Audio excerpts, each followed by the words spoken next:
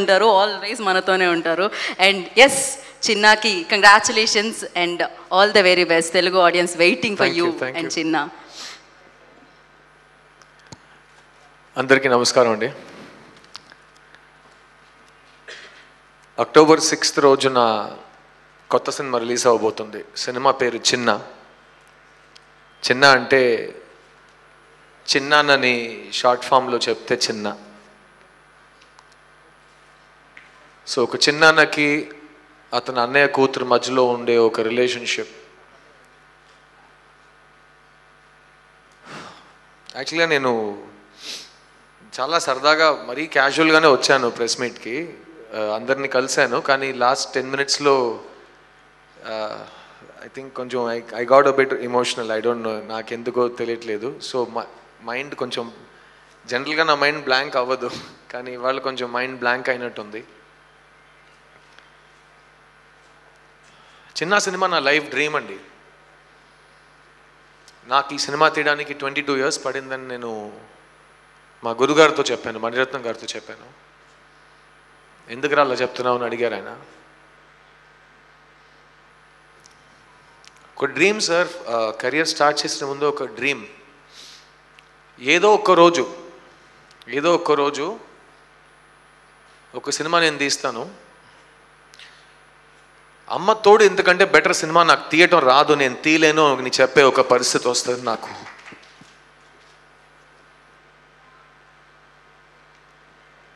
So 22 years తర్వాత ఆ cinema, ఈ చిన్న సినిమా అండి. ఈ సినిమా నేను యాక్ట్ చేస్తానని డిసైడ్ చేసే రోజు నుంచి, నేనే ప్రొడ్యూస్ చేస్తానని చెప్పిన రోజు నుంచి. ప్రొడ్యూస్ చేయటం అంటే, ఒక సినిమా ప్రొడ్యూస్ చేయడానికి 100 మార్గాలు ఉంటాయి. మీరందరూ సీనియర్ జర్నలిస్ట్, మీకు తెలుసు. ఒక సినిమా ఎక్కడి నుంచి స్టార్ట్ అయ్యి ప్రొడక్షన్ స్టార్ట్ అవుతుందని అందరికి తెలుసు. చాలా కారణాలు ఉంటాయి, ఆ కారణాలకి చాలా మెథడ్స్ ఉంటాయి. నేను సొంత డబ్బు పెట్టుకుని ప్రొడ్యూస్ చేసే ప్రొడ్యూసర్ని.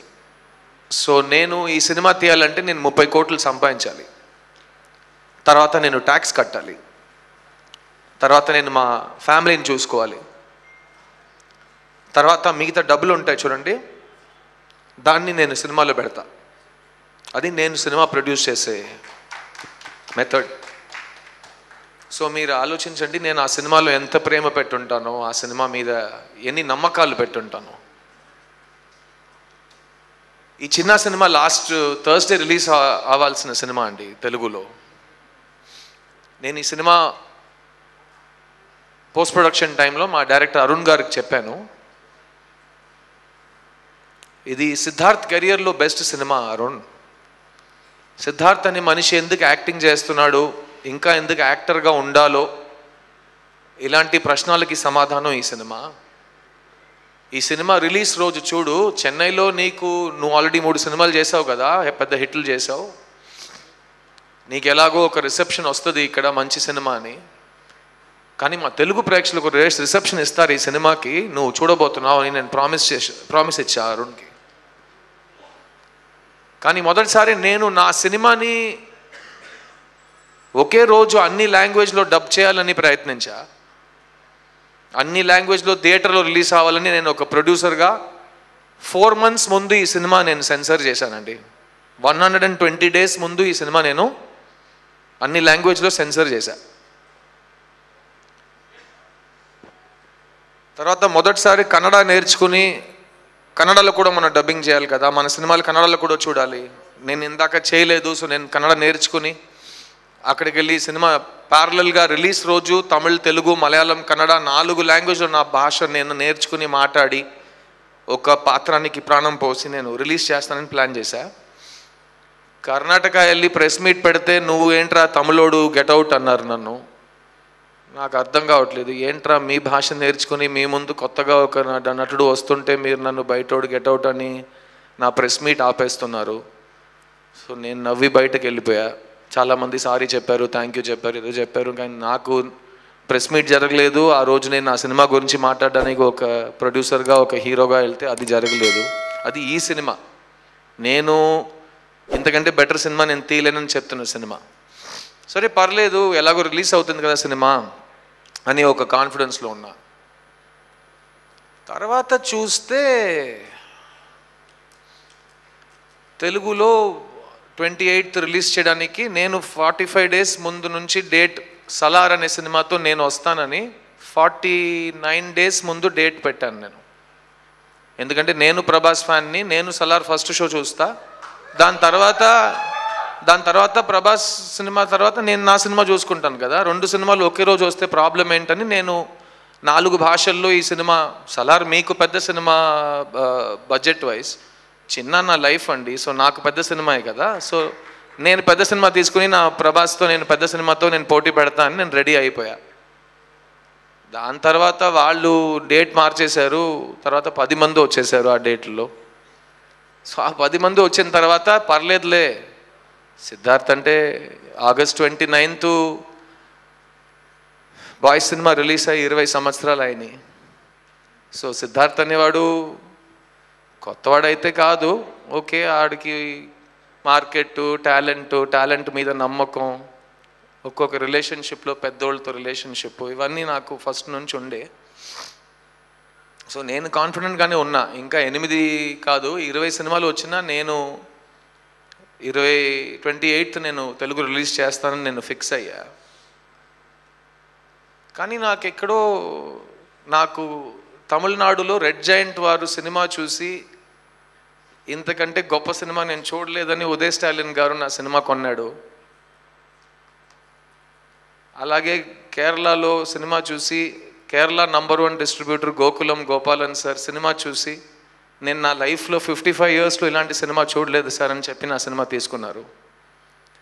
అలాగే కర్ణాటకలో KGF సినిమా ప్రొడ్యూస్ చేసిన వారు నా సినిమా చూసి ఇలాంటి సినిమా మేము చూడలేదు అని చెప్పి నా సినిమా కర్ణాటక డిస్ట్రిబ్యూషన్ తీసుకున్నారు.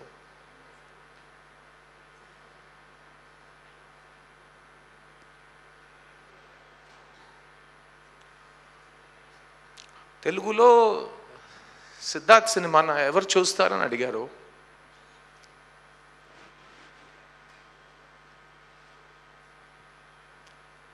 సిద్ధార్థ్ సినిమా ఎందుకు చూస్తారండి, ఎవరు చూస్తారని అడిగారు.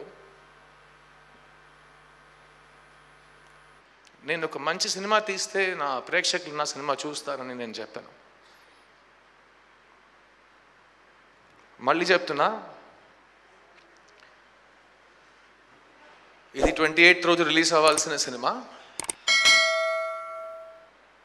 నా సినిమా తెలుగు ప్రేక్షకులు ఎందుకు చూస్తారు, ఎవరు చూడరు అని చెప్పి నాకు కరెక్ట్గా థియేటర్స్ దొరకటం జరగలేదు. సో ఆ టైంలో నాకు వచ్చి నేను నీతో ఉన్నానని చెప్పి నాకు ఈ సినిమా డిస్ట్రిబ్యూషన్ చేసింది ఏషియన్ ఫిల్మ్ సునీల్ గారు. So first and foremost Sunil గారు, Janhvi, thank you for coming.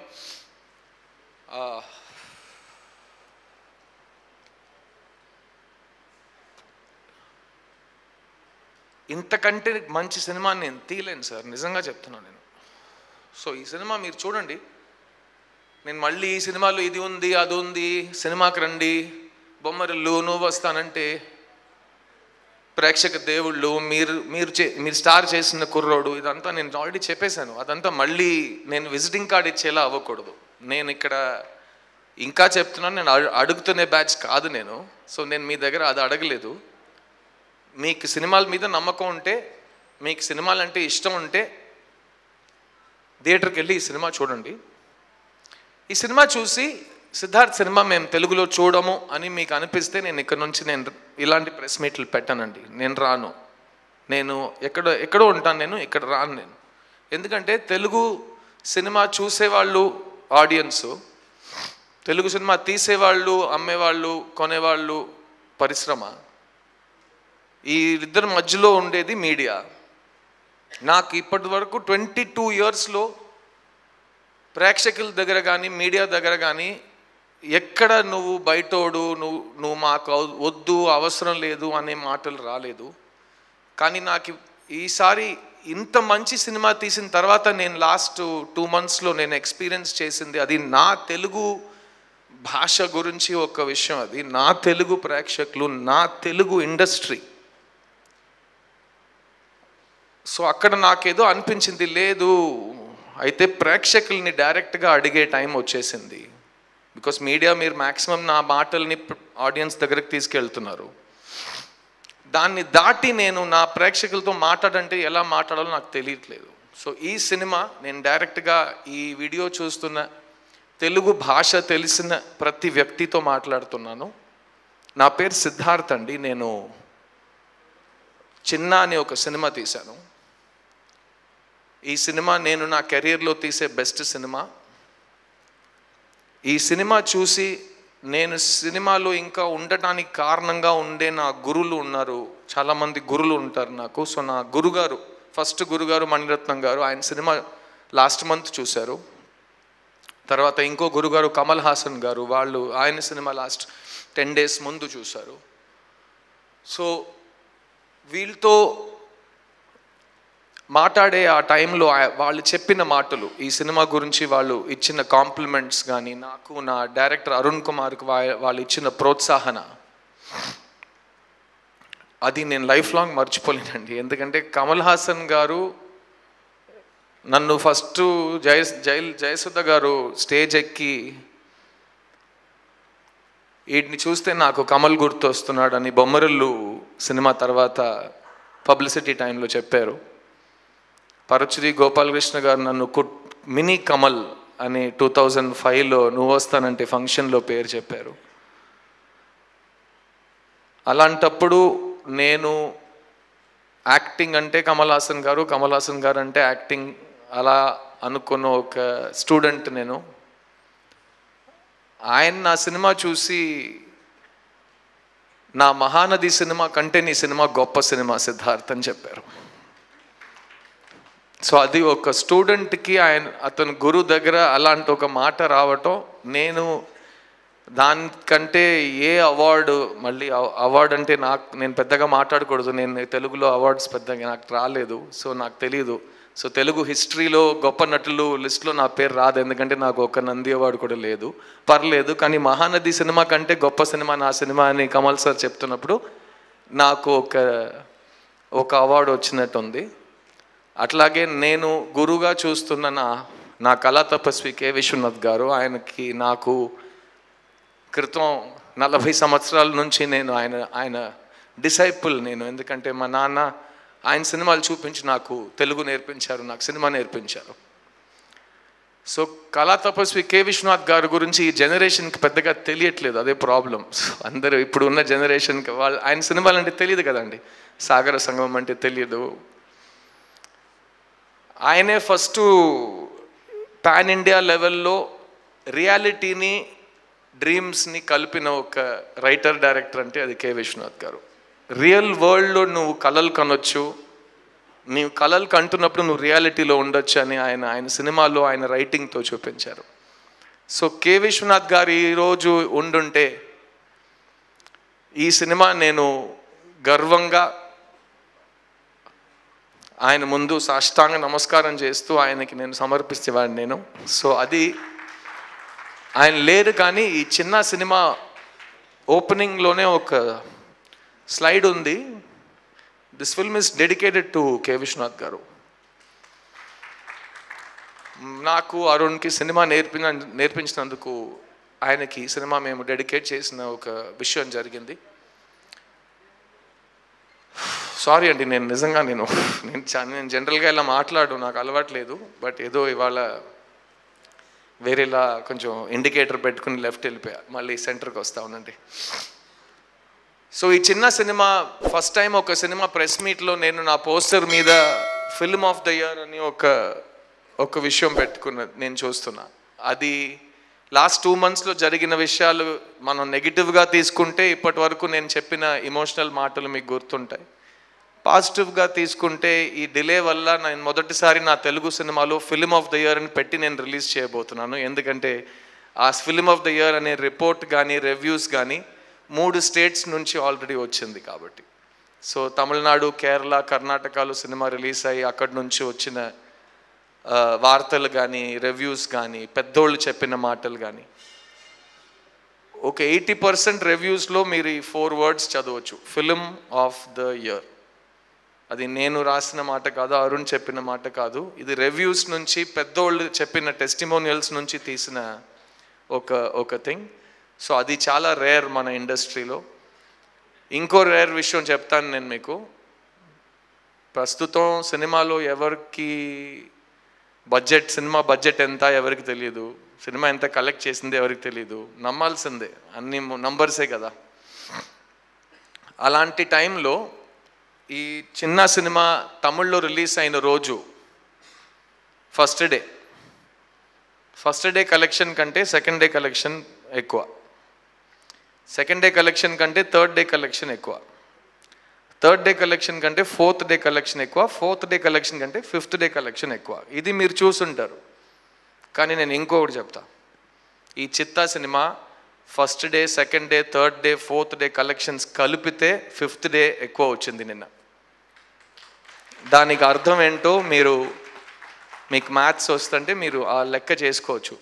So simple, 1 rupee, 2 rupee, 3 rupee, 4 rupee. Fifth days 1 + 2 + 3 + 4 11 వచ్చింది. So that is the victory, commercial victory of this film. నా నమ్మకం ఈ సినిమా తెలుగులో ఒక all time classic block buster అనే పేరు తెచ్చుకుని ఆడుతుందనేది నా నమ్మకం. అది ఈరోజు ఏషియన్ ఫిల్మ్స్ నా పక్కన నుంచున్నారు కాబట్టి నాకు ఒక ధైర్యం వచ్చింది, ఆ కళ డెఫినెట్గా నిజం అవుతుందని.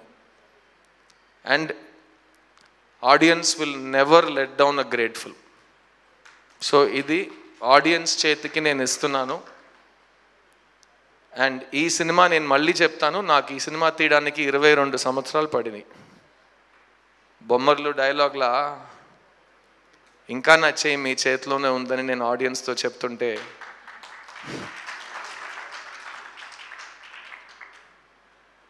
అండ్ చాలామంది అడిగారు ఈ కమ్బ్యాక్ అంటే దాని గురించి మాట్లాడటం వేస్ట్ అనుకుంటున్నా. నేను ఇక్కడి నుంచి వెళ్ళిపోతేనే నేను కమ్బ్యాక్ ఇవ్వగలను. నా దృష్టిలో నేను ఇంకా ఇక్కడే ఉన్నాను. కానీ ఈ సినిమా తర్వాత మీరు ఈ సినిమాని విజయం చేస్తారు, విజయం తర్వాత ఏం జరగబోతుందో ఆ టైం వచ్చేటప్పుడు నేను మాట్లాడతాను. కానీ నా ఫ్యాన్స్కి ఒకటి మాత్రం చెప్తాను, 2013 నుంచి 2023 వరకు 2013 నుంచి 2023 వరకు నాకు తెలుగు ఫిల్మ్ ఇండస్ట్రీ నుంచి 3 స్క్రిప్ట్స్ వచ్చినాయి. 3 స్క్రిప్ట్స్, అందులో ఒకటి మహాసముద్రం. సో మీరు అడగొచ్చు నువ్వు ఎందుకు చేయలేదని. నేను నటుడినండి. సో నాకు ఒక మంచి డైరెక్టర్, ఒక మంచి ప్రొడ్యూసర్ నా దగ్గరకు వచ్చి ఒక మంచి కథ చెప్తే నేను ప్రాణం పోస్తాను. ఎవరు రాలేదు తెలుగు నుంచి, సో నేనే ప్రొడ్యూస్ చేసి, నేనే ప్రాణం పోసి, నేనే మీ దగ్గరకు తీసుకొచ్చేసా. ఇంతకంటే బెటర్ సినిమా నాకు తీయటం రాదండి. నేను ట్రై చేసిన, మేబీ నెక్స్ట్ టైం ఇంకా వస్తుందేమో, మన ఫ్యూచర్ గురించి చెప్పలేం కదా. పాస్ట్ని మైండ్లో పెట్టుకుని నేను ప్రజెంట్ గురించి మాట్లాడుతున్నాను. నా భూతకాలాన్ని మైండ్లో పెట్టుకొని నా భవిష్యాన్ని గురించి మాట్లాడుతున్నాను. చిన్న cinema will win your hearts. ఈ సినిమా ఒక ఇమోషనల్ థ్రిల్లర్. ఈ సినిమాలో మీరు మీ లైఫ్లో చూడని లెవెల్ ఆఫ్ యాక్టింగ్ చూస్తారు, కానీ నా దగ్గర నుంచి కాదు. 2 పాపలు ఉన్నారు ఈ సినిమాలో, వాళ్ళిద్దరు పర్ఫార్మెన్స్ చూసి నేను ఈ సినిమా 300 సార్లు చూశానండి ఇప్పటివరకు. అయినా మీరు ఈ సినిమా ఇప్పుడు ప్లే చేయండి, నేను కూర్చొని చూస్తా. ఎందుకంటే ఆ పాపలు అలా యాక్ట్ చేసినవి కాబట్టి. అన్బిలీవబుల్. అంటే మణిరత్నం గారు, కమల్ హాసన్ గారు యాక్టింగ్ గురించి, ఆ పాప యాక్టింగ్ గురించి చెప్తున్నారంటే అది మీరు చూడబోతున్నారు. అండ్ ముఖ్యంగా సిద్ధార్థ్ అనే నటుడిని, సిద్ధార్థ్ అనే మీరు మైండ్లో ఒకటి పెట్టుకున్నారు కదా. నేను 20 సంవత్సరాల నుంచి చెప్తున్నాను, నాకు మళ్ళీ సేమ్ థింగ్ చేయటం ఇష్టం లేదు, నాకు మళ్ళీ సిద్ధార్థ్గా ఉండటంలో ఇష్టం లేదు. నేను ఎవరైనా ఉంటాను, నేను మూర్తి సార్లా ఉంటాను, నేను కావాలంటే రావు సార్లా ఉంటాను, నేను కావాలంటే. సో ఈ సినిమా నాకు 100% సిద్ధార్థ్ అనే నటుడిని, మనం ఒక గుడి లోపలికి వెళ్తే చెప్పులు బయట వదిలేసి లోపలికి వెళ్తాం కదా, అదా నేను సిద్ధార్థ్ని బయట చెప్పుల్లా వదిలేసి ఒక క్యారెక్టర్గా ఈ సినిమాలో వచ్చాను. ఈ సినిమా తర్వాత మీ ఇంటికి ఈ క్యారెక్టర్గానే మీ ఇంటికి వస్తాను. సిద్ధార్థ్గా రాను. ఈ సినిమాలో ఈశ్వర్ అనే క్యారెక్టర్ సో ఈ సినిమా ఒక మిడిల్ క్లాస్ లైఫ్లో, మన లైఫ్లో ఉన్న సింప్లిసిటీలో ఉన్న బ్యూటీ, మన లైఫ్లో ఉన్న సింప్లిసిటీలో ఉన్న డ్రామా, మోస్ట్ ఇంపార్టెంట్లీ మన ఇంట్లో ఏమైనా మన పాపకి కానీ బిడ్డకి కానీ ఎవరికైనా ఏదైనా జరిగితే మనం ఏం చేస్తాం? రేపు పాప తప్పిపోయింది, ఏం చేస్తాం మనం? పోలీస్ దగ్గరికి వెళ్తే పోలీస్ ఎలా ప్రవర్తిస్తారు మనతో? చుట్టూ ఉన్న వాళ్ళు ఎలా ప్రవర్తిస్తారు? చుట్టాలలో ఏం చెప్తారు? నువ్వు జాగ్రత్తగా చూపించాలి కదా అని తిడతారా? లేకపోతే హెల్ప్ చేస్తారా? అది అంతా దీపావళి రోజు జరిగితే ఏమవుతుంది? దీపావళి రోజు మీ పాప దొరకట్లేదు, ఇంట్లో తప్పిపోయింది, ఏం చేస్తారు? అదే ఈ సినిమా బేస్ అండి.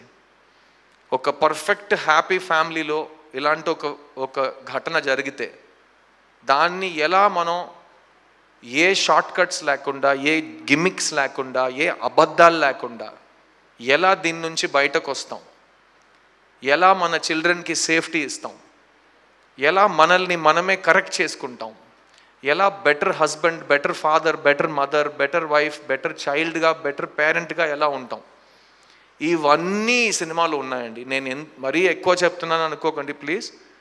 ఈ సినిమా రివ్యూస్లోనే ఒక సినిమాలో ఎన్ని మంచి విషయాలు చెప్తారయ్యా, ఎలా చెప్పారయ్యా ఇన్ని మంచి విషయాలని రివ్యూలో చెప్పారు. కాబట్టి చాలామంది రివ్యూస్ చూసి థియేటర్కి వెళ్ళే అలవాటు ఉండే వాళ్ళకి ఇది చాలా ఇంపార్టెంట్ విషయం. సో 6th రోజు ఈ సినిమా రిలీజ్ అవ్వబోతుంది. ఈ సినిమా కోసం పనిచేసిన టెక్నీషియన్స్ అందరికీ నేను ఈ స్టేజ్లో థ్యాంక్స్ చెప్పుకుంటున్నాను. మా ఎటాకీ ఎంటర్టైన్మెంట్ బ్యానర్లో 3 రూల్స్ ఉంటాయి ఒక సినిమా స్టార్ట్ చేసే ముందు. ఫస్ట్ రూల్, ఈ సినిమా చెప్పాల్సిన కథన ఈ టైంలో. సెకండ్, ఇది వేరే ట్రెండ్ ఏదైనా ఫాలో చేసి చేస్తున్నామా లేకపోతే ఫ్రెష్గా చేస్తున్నామా, ఆల్వేస్ ఫ్రెష్గా చేద్దాం. మూడోది, మ్యాక్సిమం న్యూ కమర్స్కి ఛాన్స్ ఇవ్వాలి. నాలా బయట నుంచి వచ్చేవాళ్ళు చాలామంది ఉన్నాం కదా, అలా నా కంపెనీలో maximum cameraman first time, editor first time. So అలా మేము ఆర్టిస్ట్లో నన్ను తప్ప తెలుగు సినిమాకి every single actor in Chinna is a new face. Siddharth తప్ప మీరు ఈ సినిమాలో ఎవరిని గుర్తుపట్టరు. అది యాజ్ అ ప్రొడ్యూసర్ నేను గర్వంగా చెప్తున్నాను. ఒక సినిమా హిట్ అవ్వటానికి అన్నీ తెలిసిన మొహాలే ఉండాలి, లేకపోతే స్టార్స్నే కాస్టింగ్ చేయాలి, ఇవన్నీ మాయ, ఇది నిజం కాదు. రైటర్ ఎవరినైనా స్టార్ చేస్తారు, మంచి డైరెక్టర్ ఎవరినైనా యాక్టర్ చేస్తారు. ఇది మాత్రం ఈ సినిమాలో నేను ఫాలో అవుతున్నా. అండ్ ఇంకో విషయం, మేము ఆల్వేస్ బడ్జెట్ పరంగా selling price minus profit is cost price అనే లెక్కలో వస్తాం. అలా చేసి బడ్జెట్ వస్తుంది, చచ్చినట్టు ఆ బడ్జెట్ని ఫాలో అవ్వాలి. ఇదే నేను సినిమా తీసిన విధానం. అందుకే నేను 4 సినిమాలు తీసి ప్రాఫిట్ మేకింగ్ ప్రొడ్యూసర్ అని గర్వంగా చెప్పుకుంటున్నాను. అండ్ ఈ సినిమా మొదటి రోజు తమిళ్లో రిలీజ్ అయిన రోజు మేము ఆల్రెడీ ప్రాఫిట్లో ఉన్నాం, బికాస్ మాది అన్ని బిజినెసెస్ సార్టెడ్ అవుట్. సో మంచి సినిమా తీయటానికి పాసిబిలిటీ ఉంది. బిజినెస్ కోసం నేను మంచి సినిమా తీయలేను అని చెప్పే అవకాశం ప్లీజ్ మీరు చేయొద్దు. బిజినెస్, మంచితనం రెండు ఒకే టైంలో జరగవచ్చు. సినిమాలో కూడా అది పాసిబుల్. అది మేము ఈ చిన్న సినిమాతో ప్రూవ్ చేస్తున్నాం. సో దయచేసి ఈ సినిమా మీరు ఫ్యామిలీతో చూడాలి. మళ్ళీ ఎందుకు ఫ్యామిలీ అంటున్నానంటే 2 కారణాలు ఉన్నాయి. ఒకటి, ఫ్యామిలీ హీరో, ఫ్యామిలీ అనే వర్డ్ లేదంటే సిద్ధు లేడు కదా. సిద్ధుకి సిద్ధు సినిమాలు చూసిన వాళ్ళు ఎవరు? ఫ్యామిలీస్ చూశారు, లేడీస్ చూశారు, అమ్మాయిలు చూశారు, సిద్ధుని అలా బతికించారు. సో ఈ సినిమా నేను ఒక రీజన్ అది. ఇంకో రీజన్ ఏంటంటే నేను ప్రామిస్ చేసి చెప్తున్నానండి, ఈ సినిమా మీ పిల్లలతో చూస్తే ఈ సినిమా తర్వాత మీకు మీ పిల్లల మధ్యలో ఉన్న ఆ రిలేషన్షిప్ ఇంకా స్ట్రాంగ్ అవుతుంది. వాళ్ళ ఇంటికి వెళ్ళి మీ దగ్గర నుంచి ప్రశ్నలు అడుగుతారు, సమాధానాలు అడుగుతారు. మీరు కరెక్ట్గా ఆలోచించి సమాధానం చెప్పాల్సిన బాధ్యత మీది. సో ఈ సినిమా అన్ని రైట్ క్వశ్చన్స్ని అడుగుతుంది, అన్ని రైట్ ఆన్సర్స్ని కూడా ఇస్తుంది. కానీ ఈ సినిమా ఎక్కడ మీకు ప్రీచింగ్ అనిపించదు. ఈ సినిమా ఫస్ట్ నుంచి ఎండ్ వరకు, ఎండ్ టైటిల్ వరకు మీరు నిన్న నైట్ మేము చెన్నైలో ఒక షో చూసి వచ్చాం. 1100 మెంబర్స్ ఒక షోలో, biggest theatre in Chennai. All 5 shows full. Night show కూర్చుని 1000 మందితో కూర్చుని ఈ సినిమా చూసి వచ్చాం. అప్పుడు థియేటర్ ఓనర్ చెప్తున్నారు, చాలా కమర్షియల్గా ఉంది సార్ సినిమా అని. సో ఐ సెడ్, ఇది సార్ కమర్షియల్ అంటే, సినిమా ఆడిందంటే కమర్షియల్. అది మీరు కమర్షియల్గా ఉంటుందని చెప్పి తీయడానికి పేరు కమర్షియల్ కాదు, రొట్ట సినిమాకి పేరు కమర్షియల్ కాదు. కమర్షియలే, డబ్బులు సంపాదిందా అది కమర్షియల్. సో ఈ సినిమా మేము డిస్ట్రిబ్యూటర్ పరంగా ఒక కమర్షియల్ సినిమా ఇచ్చాము, డైరెక్టర్ పరంగా ఒక లైఫ్ టైం మీకు ఒక గుర్తింపుగా ఒక సినిమా ఇచ్చాము. సిద్ధార్థ్ పరంగా నాకు మళ్ళీ ఒక లాంచ్ సినిమా నాకు అరుణ్ ఇచ్చాడు. సో మీరు బాయ్స్లో ఉన్న క్యారెక్టర్ని గుర్తు చేస్తున్నారా, నువ్వు వస్తానట్లో సంతోష్ని గుర్తు చేస్తున్నారా, బొమ్మరిలో సిద్ధుని చూస్తున్నారా, రంగదే బసంతిలో కరణ్ సింహాని చూస్తున్నారా, లేకపోతే నా లాస్ట్ 10 years నేను చేసిన తమిళ సినిమాలు వాటిలో ఉన్న క్యారెక్టర్స్ చూస్తున్నారా? ఈ సినిమాకి ఈ క్యారెక్టర్కి ఏ క్యారెక్టర్కి సంబంధం లేదు. ఇది సిద్ధార్థ్ 2.0 20 years ఫినిష్ చేసిన తర్వాత మీరు దీన్ని 2.0 అనొచ్చు, లేకపోతే ఇంట్రడ్యూసింగ్ సిద్ధార్థ్ అని ఈ అమేజింగ్ న్యూ కమర్స్తో పాటు నన్ను ఒక న్యూ కమర్గా తీసుకుని మళ్ళీ నాకు మొదటిసారి ఈ అబ్బాయిలో ఏదో ఉందిరా, ఈడో రౌండ్ వస్తాడరా, ఈడు నా ఫేవరెట్ హీరోరా అని చెప్పేలా ఈ సినిమా తర్వాత ఒక న్యూ కమర్కి ఒక ఫేవర్ ఇచ్చినట్టు నాకు ఆ గుర్తింపు, ఆ లవ్ నాకు మీరు చూపిస్తారు. దాని తర్వాత మీరు ఫస్ట్ మీరు చూపించండి, దానికి నెక్స్ట్ స్టెప్ ఏ సినిమా వస్తుంది, పరిశ్రమ నుంచి కథలు వచ్చినాయా అవన్నీ చూసుకుందాం. లేకపోతే నా దగ్గర నా సొంత కంపెనీ ఉందండి, మీకు నాకు ఒక డీల్ పెట్టుకుందాం. మీరు సిద్ధార్థ్ని చూడాలని అనిపిస్తే నేను తర్వాత ఒక నంబర్ ఇస్తా, లేకపోతే లైక్, షేర్, సబ్స్క్రైబ్ ఇవన్నీ చేద్దాం. డైరెక్ట్గా మీ కమెంట్స్ నాకే పంపించండి, మేమే మా ఇంట్లోనే వంట చేస్తున్నట్టు మంచి సినిమాలు చేసి మీ దగ్గరకు వచ్చేస్తాం. ఎలాగో మా ఏషియన్ ఫిల్మ్ సునీల్ గారు ఉన్నారు. సో ఈ సినిమా డిజిటల్ పార్ట్నర్స్ హాట్స్టార్ అండి, అండ్ ఈ శాటిలైట్ పార్ట్నర్స్ స్టార్ అండి. చాలా మీ లాంగ్వేజ్లో ఫ్యాన్సీ ప్రైస్లో కొన్నారు. సో మేము ప్రొడ్యూసర్స్గా చాలా హ్యాపీగా ఉన్నాం. సో థ్యాంక్ యూ అండి. ఈ చిన్న ప్రెస్ మీట్ వచ్చే ముందు నన్ను అడిగారు, ఏంటి సార్ ఎవరు సెలబ్రిటీస్ రాలేదా అని అడిగారు. లేదు సార్ నేనే వస్తాను సార్ చాలు సార్ అని చెప్పాను. ఎందుకంటే పిలిస్తే రారు, ఫోన్ ఎత్తరు, ఎందుకు అలాంటి బిహేవియర్ మనకి. సో నేనే వచ్చి మాట్లాడుతానండి, ఏ ప్రాబ్లం లేదు. ఎందుకంటే నా సినిమా నా బిడ్డ గురించి చెప్పడానికి పక్కింటి వాళ్ళు అవసరం లేదండి, నేనే చెప్పుకుంటానండి.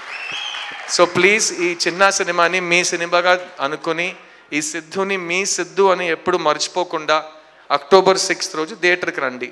థియేటర్కి రాకపోతే అది తర్వాత మీ ఇష్టం. థియేటర్కి వచ్చిన తర్వాత సినిమా చూడండి, నచ్చితే నాకు చెప్పండి, నచ్చకపోతే మోస్ట్ ఇంపార్టెంట్లీ చెప్పండి, ఎందుకంటే అలా చెప్పడానికి వీలు లేదు.